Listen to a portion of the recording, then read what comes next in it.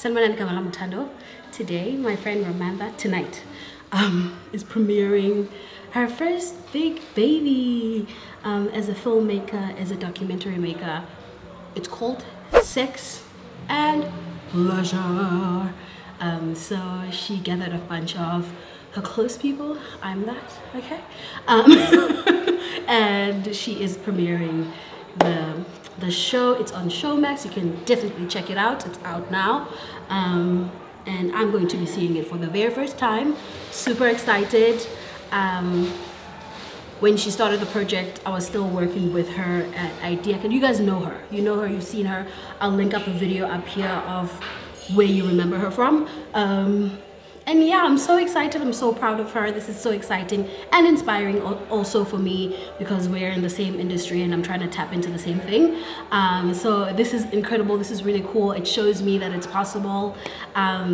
People who are my peers are doing amazing things, and I'm hoping it rubs off on all of us. But this is not about me, it's about her, and it's about the show. So let's go check it out.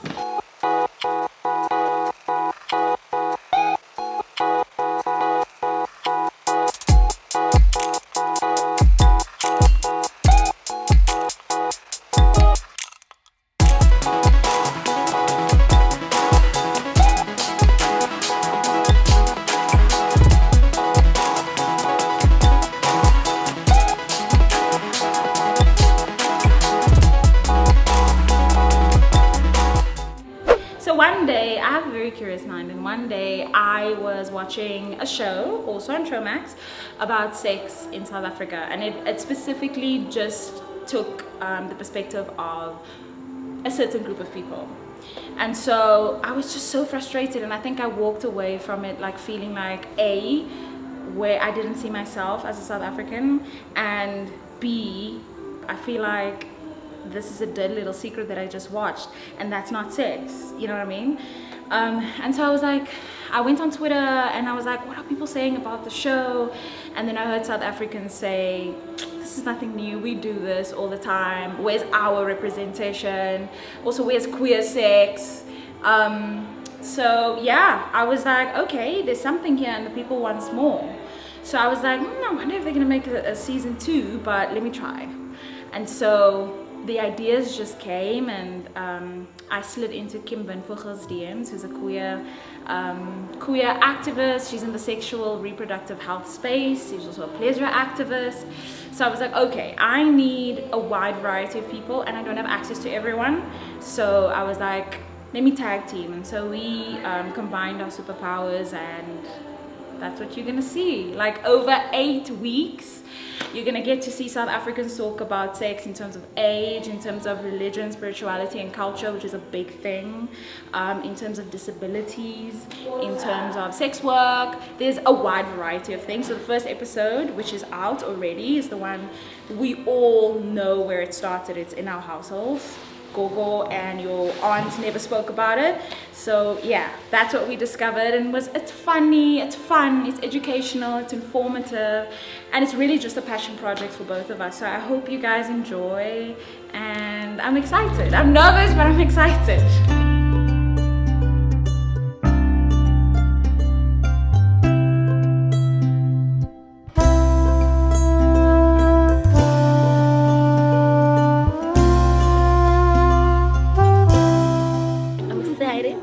I don't know what to expect, but I'm here for it.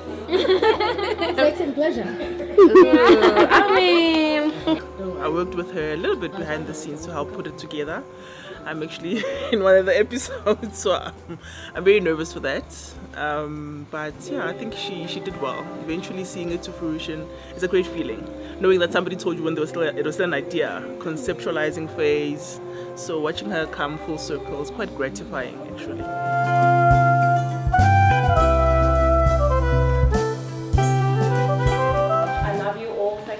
Showing up. I know it's a weeknight. Corporate and the slave plantation, which is called capitalism, is hectic, but I will have you done by 10 unless you choose to stay.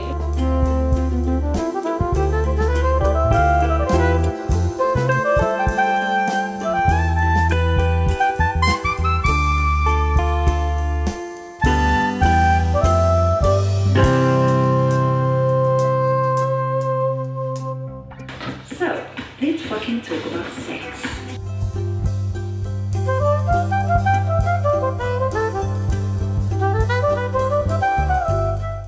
So I grew up with my mom. Actually, I grew up with my gran. And old people don't talk about sex, honey. So I think, even with the masturbation, I think that's why I started so late exploring sex for myself, about self-pleasure, is because I grew up with my gran.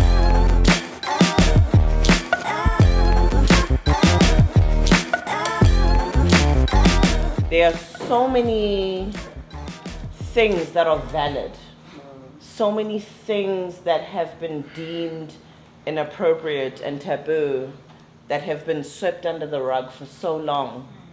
I'm gonna say this to you and everyone in this room.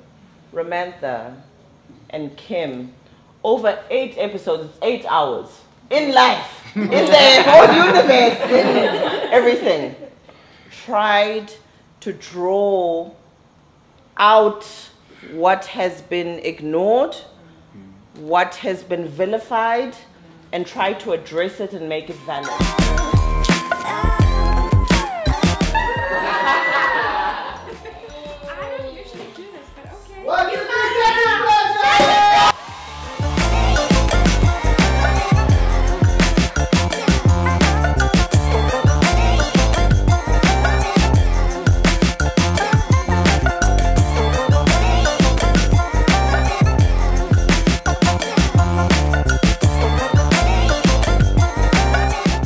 I'm in my car right now and I've got all my doors not locked. Jesus, Tando.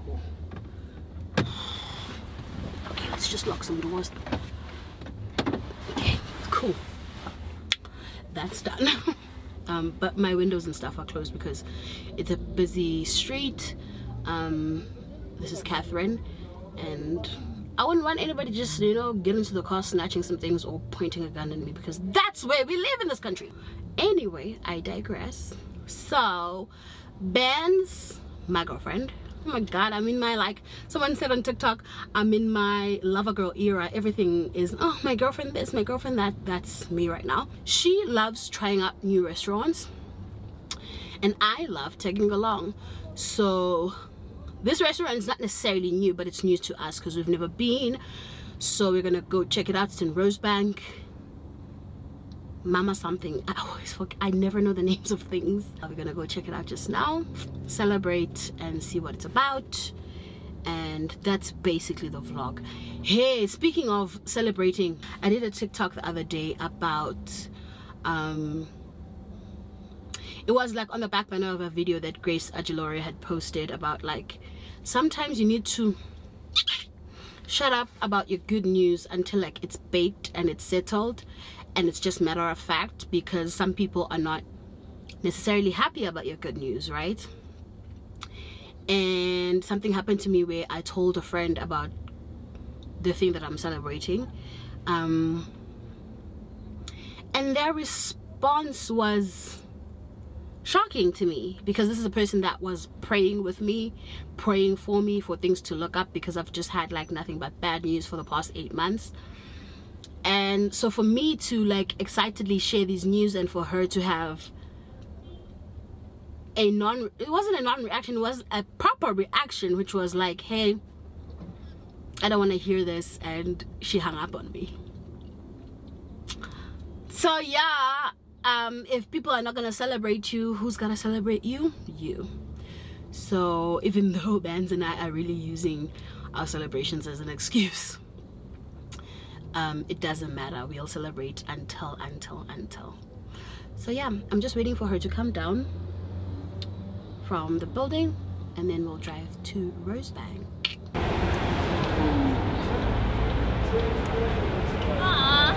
Hi.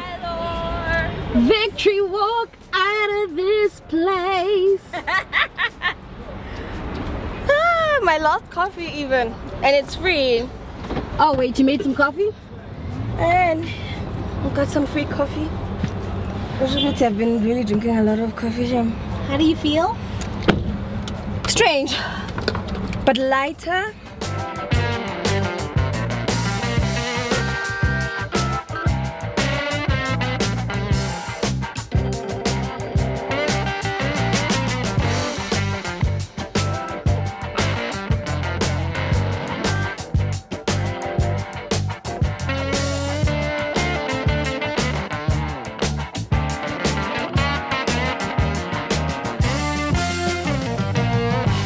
I'm celebrating the beginning and the end of an era. Why the space specifically? It's just on my list. Nothing deep. And how do you feel so far about it? It's nice. I really like it. It's nice and fresh.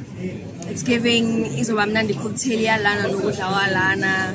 The company is great. The music is good. Love the green. I think green is still like low-key my favorite color if I have to have a favorite color. We've ordered our cocktails. They have a special Negroni, but they call it a Tegroni. So Bank's gonna have that. And I'm having some tequila-based cocktail.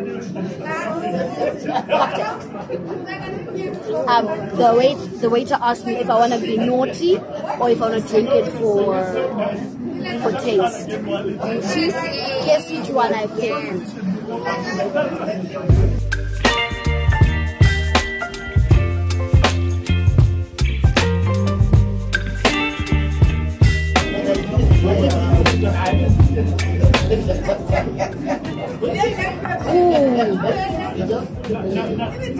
It's super citrusy.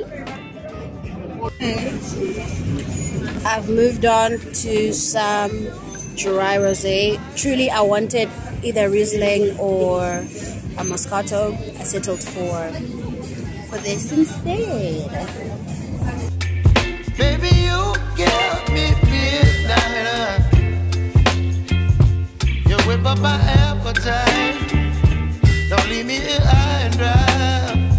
Oh, well, I don't wanna jinx it, baby, and twist myself at the spine. Don't wanna overthink it, baby. It's just twist. How was the experience? 10 out of 10. Drinks. Alcoholic. Non-alcoholic. Food. 20.